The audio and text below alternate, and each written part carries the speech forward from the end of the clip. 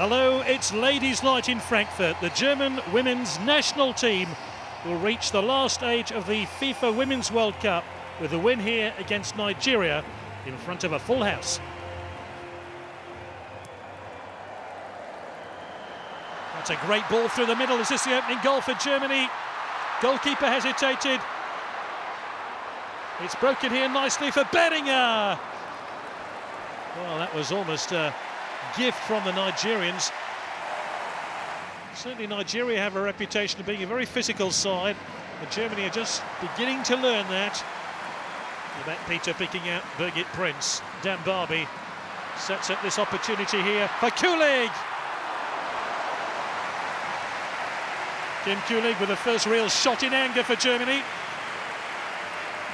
Germany have been bumped off course by a very physical Nigerian team who are holding their own at the moment.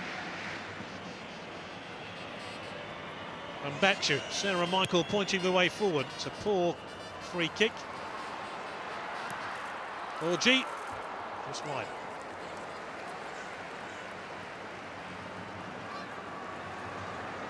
Pop with a throw.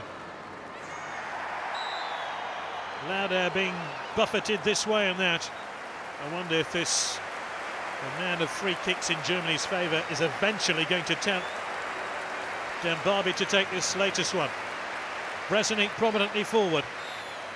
Dan Barbie then with the free kick. Driven in low, touched on by Grings. Pop! Blocked! Goal! Simone Laudehr makes it 1-0.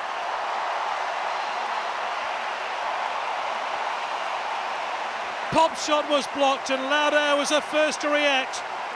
Just had to squeeze the ball through the narrowest of gaps, but she managed to do just that. This is Grings. Kulig. Down Barbie. Grings. It was Garafrakis who shot wide. Not an easy chance for her.